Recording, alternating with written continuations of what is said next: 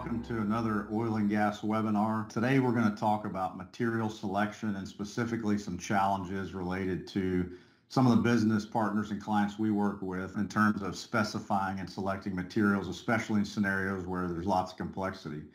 Today I'm joined by Rob Allan. Rob is an ESM with Carboline. He is based in the UK and he's got a background in mechanical engineering, about 30 years in protective coatings. Rob's done a lot of things, including work all over the world, West Africa, Caspian region, 10 years in the Middle East. And Rob's gotten involved in a lot of things, offshore construction, fireproofing, civil, subsea. Rob, sounds like you've done it all. Good to have you on to chat today, man. Yeah, thanks, Doug. Thanks for having me on today. Yeah, I've been with Carboline about 15 months now, based out the UK. Primary roles is Carboline's engineering manager for Europe, really to advance our spec position by management and developing a relationship with owners and specifiers across Europe, and at the same time managing and delivering new construction projects both regionally and globally. Excellent. Well, let's jump right in. Why don't we start? Can you talk to us a little bit about some emerging trends and things that you've seen when it comes to specifications and materials? Yeah, I think to keep things a bit topical, as we see our clients' businesses evolve more and more into green technology, we're seeing what they require from a coating specification changing in many various ways. I guess from a technology perspective, if we take carbon capture or green hydrogen, for example, we're constantly encountering new manufacturing processes, different chemicals, and ever-increasing extremes of temperatures and pressures, etc. And these are really challenging current coating technology. And as a coating manufacturer, we have to be ready to meet that challenge. I know we're already working with some owners and engineering houses jointly to approach these challenges. But I mean, also at the same time as a technology aspect, we as a global manufacturer, we also have to consider our own carbon footprint. And not only in providing our customers with more environmentally friendly systems from a VOC perspective, but also in our manufacturing and logistic processes, ensuring that we as an organisation are fully aligned with our clients' aspirations. Yeah, good point. And certainly things over the last 8 to 10 months that we've seen have changed a lot. You talked about energy transition and things like that.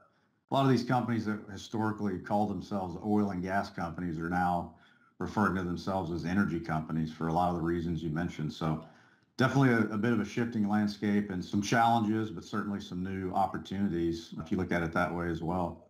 So Rob, you've been involved in your experience on capital projects, on maintenance. Let's talk about capital projects for a second. And your experience, what are maybe some of the most difficult parts of a capital project to specify coatings for? Well, I think, as you well know, at the design stage of a large capital project, more often than not, it's not always known whether the various packages from within that project will ultimately be fabricated. If we use an example of a new build refinery in Europe, say, the engineering design may also be done in Europe. But, in this day and age, it's in reality probably the main packages of that project will actually be executed in the Far East or possibly the Middle East, which means that when we are proposing the specifications, we need to be mindful that the products we specify are not only fit for purpose and commercially viable, but they also have to be readily available in the possible many locations around the globe the packages will be fabricated. And I'm just talking about the main fabrication packages here. When we go on to look at the supply of equipment such as pumps, valves, piping, etc., this can be even more complex. These items can be manufactured by OEMs anywhere in the world and often come coated by using various other manufacturers' materials, which again means we need to ensure that any damage repair procedures we write into specification at the design stage are truly fit for purpose. And I think this is where the introduction of a global product range is really given us an advantage. Yeah, good point. I mean, it's certainly, as you mentioned, I think the bigger the projects, the more complex they get and a lot of different variables. And so to your point, before you even get to specifying the product, you got to look at logistics, and the procurement teams have to understand these complexities and know how it all fits in, even down to the manufacturing level. And certainly a lot of moving parts when it comes to these things. So good, all good points there. Rob, why don't you tell us a little bit about maybe some of the biggest corrosion challenges you faced and how you solved it? I think in my short time at Carboline is our thirst for hard hydrocarbons increases and well depths increase. And I think the latest figures I read were now drilling in depths of 3,500 metres. The subsea temperatures and pressures that we're encountering are varying and pushing the boundaries of coating technology to its very limit. That's the real challenge. If I was to use an example, one recent project that we worked on with a requirement for subsea tie-in spool, which would see temperature variances from, I think it was minus 46 degrees centigrade to plus 60 degrees centigrade. So quite a wide range. They then see quite a rapid increase in temperature up to the plus 60. So therefore, along with the other requirements, the usual requirements, thermal shock was a critical factor in this project. And fortunately, through a combination of track record, in-house and third-party testing, we were managed to propose a system for the project. I think in that instance, we actually went with Plasite 4660. But yeah, I think the ever-increasing depths in subsea development are causing us some real challenges. Yeah, that's a great point. I mean, some of the newest finds, and as we're still exploring as a global community all over the world, yeah, the depths are increasing. And great point there about how that challenges the coating systems. You mentioned something else I wanted to touch on. We're in a day and age, especially in the protective coatings community, where there's a lot of emphasis on testing. There's new test programs. There's more labs than ever that do these tests. But then you got the other side of it, which you mentioned was a key in our products being selected for the project you mentioned, and that's having case histories and having experience. So really what you see, as well as this convergence of this testing and real life experience, and that kind of leads into some of these real specific fit for purpose specifications. You mentioned that earlier. So can you give us an example of a fit for purpose coating recommendation? Yeah, I think one great example one product that's really kind of struck me in my time at Carboline is the use of Carbogard 890GF for subsea environments. For those that aren't familiar with the product, 890GF is a cycloaliphatic amine epoxy reinforced with glass flake, which we have fully tested and approved to NORSOC M501 systems 7A, 7B and 7C. This approval, it doesn't only give the client peace of mind, but in particular, it's a great advantage to the applicator. They only have to use one product to achieve the required protection on a particular area of a subsea asset.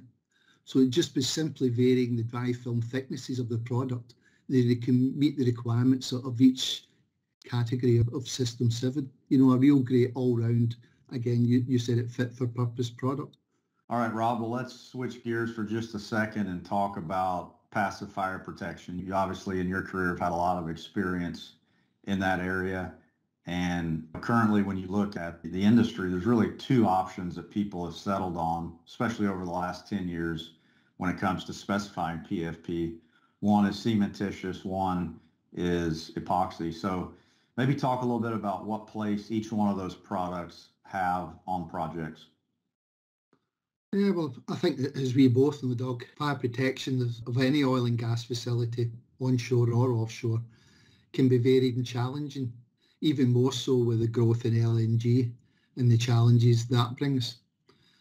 And traditionally, these requirements have dictated whether epoxy or cementitious fire protection material has been used.